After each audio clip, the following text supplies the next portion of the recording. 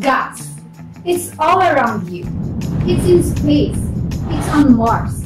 It is dissolved in your blood and in your soda. Gas is everywhere. And it's easy to forget that we're submerged in an ocean of gas. But it's there, all the time. And I've got good news and bad news about gas.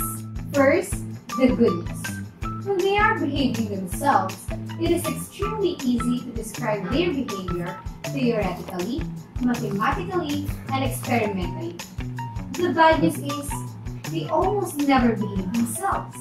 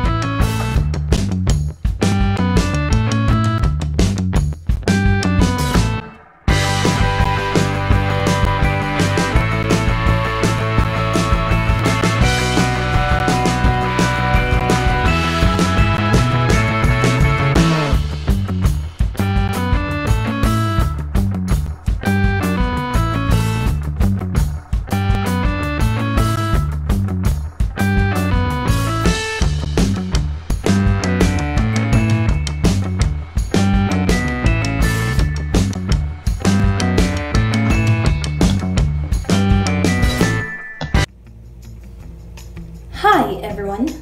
Today, we will introduce gas laws. These laws were seen in our everyday lives.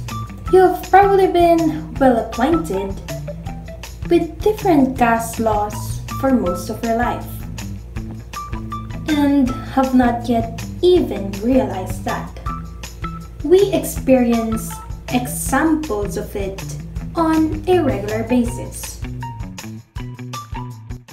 The gas laws we will study in today's episode are the product of countless experiments on the physical properties of gases that were carried out over several centuries.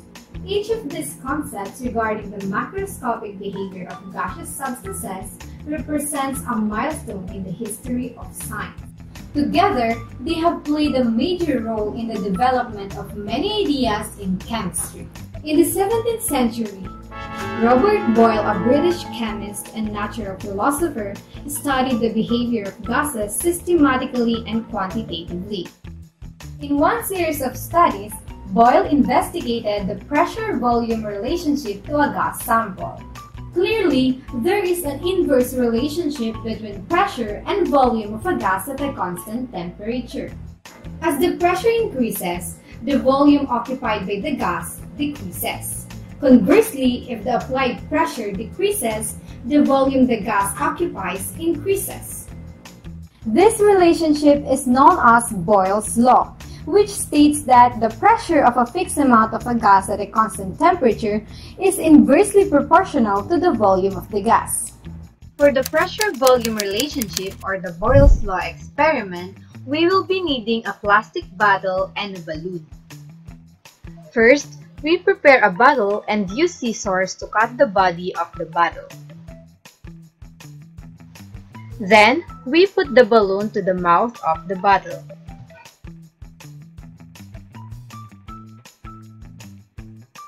Next, we will give a high pressure by blowing the balloon. As we can see, the balloon inside the bottle expands as we put our finger into the hole of the bottle.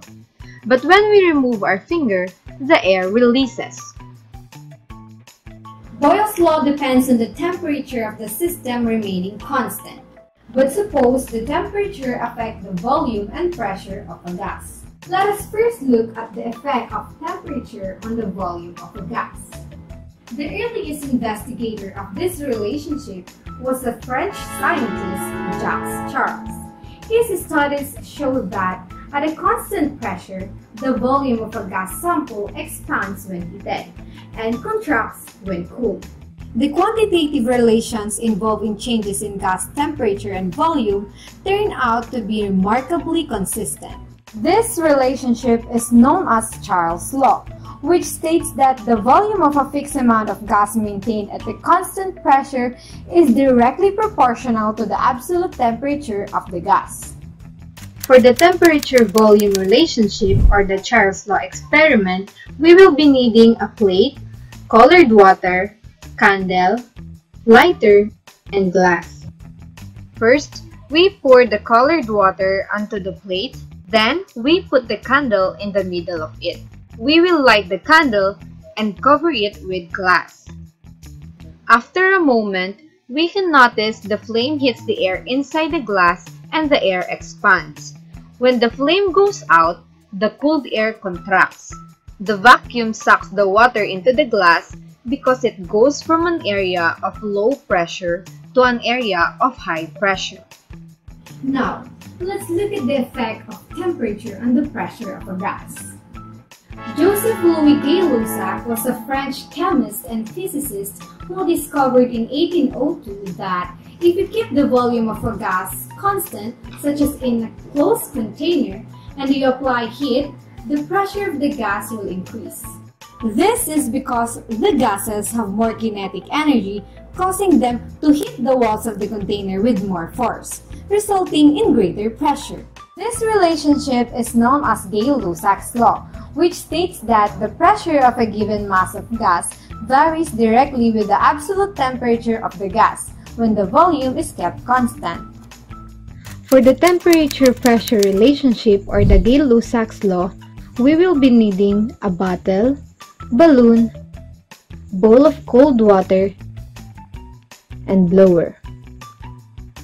First, we put the balloon on the mouth of the bottle. Then, we will hold the bottle using the top. Next, we get a blower and put it in its highest level. Let the blower fill the bottle with heat. We can notice that the balloon rises due to high pressure. Lastly, we will put the bottle in a bowl of cold water. As we can see, the balloon is out of air due to the decrease in temperature. The work of the Italian scientist Amedeo Avogadro complemented the studies of Boyle, Charles, and Gay-Lussac. In 1811, he published a hypothesis stating that at the same temperature and pressure, equal volumes of different gases contain the same number of molecules, or atoms if the gas is monatomic. This relationship is known as Avogadro's law, which states that at constant pressure and temperature, the volume of a gas is directly proportional to the number of moles of the gas present.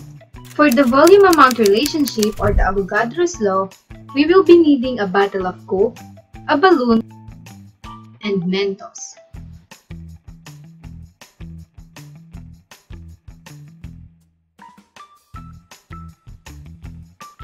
First, we will put the Mentos inside the balloon.